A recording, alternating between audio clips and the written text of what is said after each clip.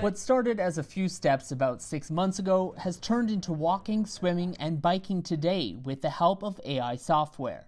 The technology uses electrodes to send personalized signals to spinal nerves, which control leg and trunk movements.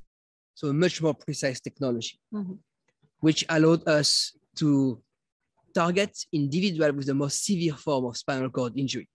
Clinically complete spinal cord injury, no sensation, no movement, and yet with this technology, they've been able to take independent steps outside the laboratory.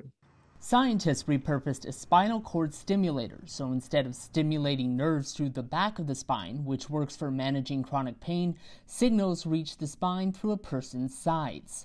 This allows for very specific targeting.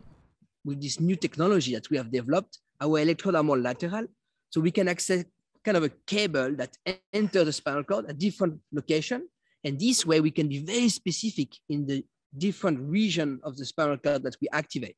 Findings published in the journal Nature Medicine showed this electrode system works faster than previous attempts at electrically stimulating the spinal cord.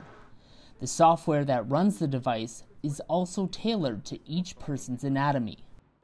To target the specific spots, you need to understand where they are. So for that, we modelize the spinal cords and we understand exactly where the anatomy of these different spots are. And then we design the stimulation following the anatomy of each person. It means that it is a very personalized stimulation program. It's not a perfect system, though. Scientists say while they've regained the ability to do things like walking or cycling, the patients did not regain natural movements. But Bloch says it takes time. And the more they train, the more they start building muscles and the more fluid it becomes, and they understand what they have to do and they learn to work with this technology. It's immediate, the movement is immediate, but you need to understand how it goes to be better and better. And your body is also getting used to it.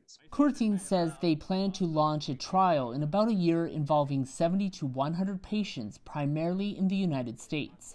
If the early findings are confirmed by larger studies, researchers say it could lead to those with spinal cord injuries being able to regain movement with just a single command using a phone or smartwatch. Previl, Global News.